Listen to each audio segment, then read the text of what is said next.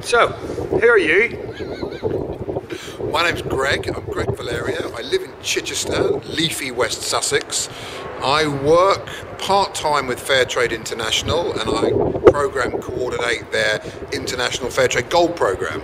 And then the other half of my life, I am very much a contemplative activist. So I'm really looking to try and find ways of living life where I'm not necessarily drawing my primary framework from the values of the world, which sounds very abstract and very strange, but actually is a damn sight more difficult when you actually try to do it.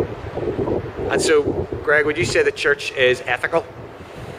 I would say there are ethical bits of it, but I do think it's a very interesting part of our society. We spent many years campaigning for better ethical practice in trade, better ethical politics, ethical lifestyles, ethical food.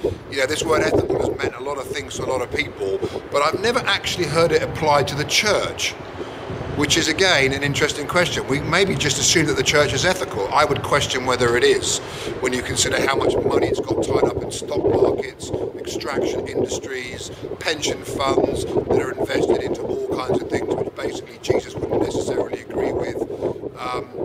How we live our lives, how complicit are we in the values of the world, how distinct are we from the world? All those kind of questions come springing to mind when I think of the question ethical and church in the same sentence.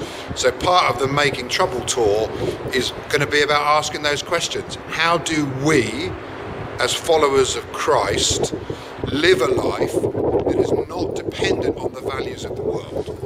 And in doing so, I think we probably will make trouble by default.